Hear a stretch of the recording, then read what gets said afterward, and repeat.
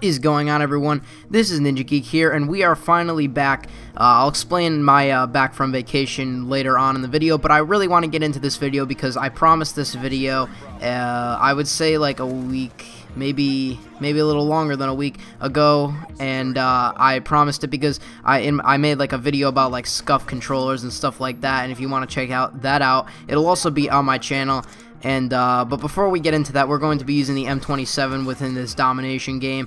You know, we end up dying a few more times than I would like. I don't remember exactly what the score was, but I know that we did end up winning. I believe we won. I hope I'm right in saying that we won, but it was a very good domination match nonetheless. Anyway, so I hope you do all enjoy this Black Ops 2 gameplay, and I don't know how long this video is going to be, so I might have to overlap some gameplay at the end to cover up for that commentary. So anyway, we're going to start talking about the pro players and just basically MLG in general more often than the pro players. So basically, this is basically like a follow-up to what I said in the scuff, how like, you know, MLG players always use scuff controllers, and I said I would get into talking about that. Well, you know, nothing. Now this isn't a commentary about like scuff controllers, so that's, you know, obviously in the video before, but basically MLG is you know, like, I just don't understand, like, I don't, first of all, I don't get how this works, like, how they go about, like, banning and, you know, like, all that stuff. Like, okay, like, say, let's take Call of Duty Ghosts, for example,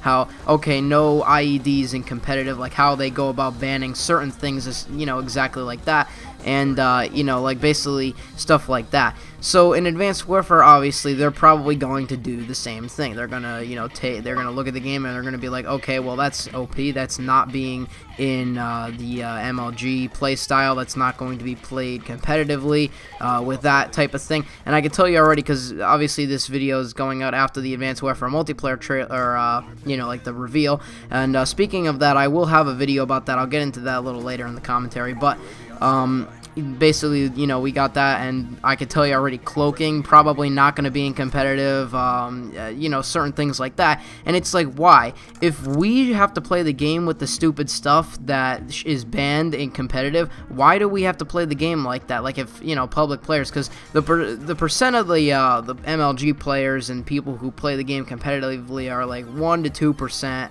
I'd guarantee maybe like 3% at most of the people who play Call of Duty in the whole entire world or whatever. And you know, it's those 3% that they're catering to, and they're taking away the stuff that, you know, normal players have to deal with on a daily basis, especially like in Call of Duty Ghosts pre-patch with those IEDs. Just really annoying.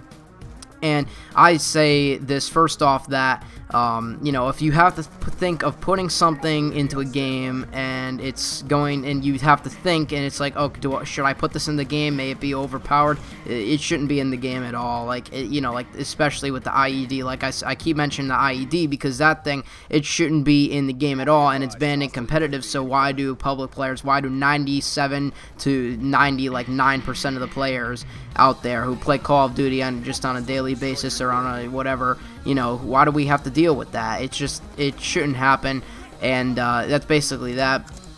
And then for a second part, I wanted to talk about the pro players themselves. So you know, like, most of the times, like for these reveal events or playing the game early or stuff like that, pro players are sent out to, you know, play the game early and stuff like that. And I got these thoughts before the reveal actually came out, because let's think that the reveal didn't come out for Advanced Warfare, and the MLG players and stuff like that, they're all like, oh yeah, the game is good, it supports competitive good, and the game, we obviously didn't see gameplay yet, pretending in, you know, air quotes, that we didn't see it, even though we did.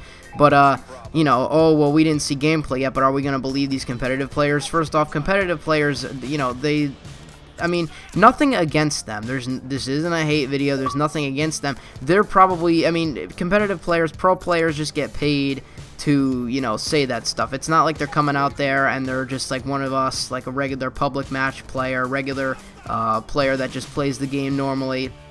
They're, you know, they actually get paid to, you know, either say stuff and or like just play the game and stuff like that, because that's, you know, their job, and nothing's wrong with that. Nothing's wrong with getting paid. But if they're getting paid, are they really going to say, oh, this game is garbage, you know, like that? Because, you know, why would you say that if you're getting paid anyways? So, you know, I really want to see how the game would actually play out, you know, if I was there and not the competitive player. Now, I know lots of YouTubers went to see it. Now, this is talking after we've seen the gameplay. So I know lots of YouTubers went and stuff like that, and now we've seen gameplay, and now we can get more, you know, eyes on, not hands on really, because the game's not out, but eyes on with what we have to deal with and what the things that we can see. And like I said before, I'm going to make an Advanced Warfare good and bad video. Both are going to be different, so stay on the lookout for that.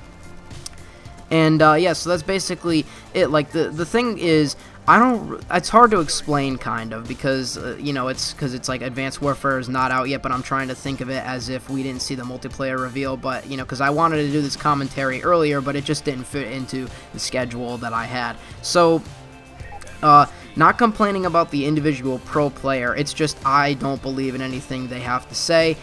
And, you know, like, as far as, like, the next game goes, like, if they say, oh my god, like, let's picture this as next year, like, Treyarch comes out with their, you know, whatever game it is, hopefully it's a World War II game, by the way, just a little thing, and, they come out with that game, and then the pro players go and play it, and they're like, oh my god, this game is so good, it's really good and competitive. Okay, well, I don't want to hear about competitive. I mean, you know, for some people, I like watching competitive matches. You know, competitive gaming is really fun to watch.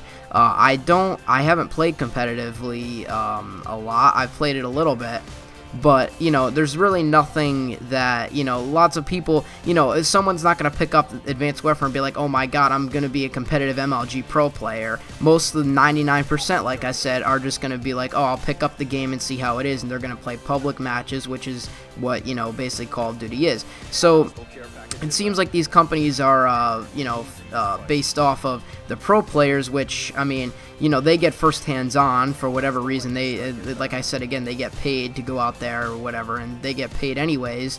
So, you know, I mean, it's like, it's just like kind of annoying at a time to have to hear what they have to say about the game, because they're just featuring competitive, and then when the game actually comes out, like Call of Duty, or let's say for Black Ops 2, like, you know, we had a bunch of the problems with the target finders and stuff like that, but in MLG, I don't think there's target finders in League play, because that's basically like the MLG rules, I believe, that's the MLG rules. And I don't think there's target finders in there. There's nothing, like, they ban lots of stuff from Black Ops 2 in the League play.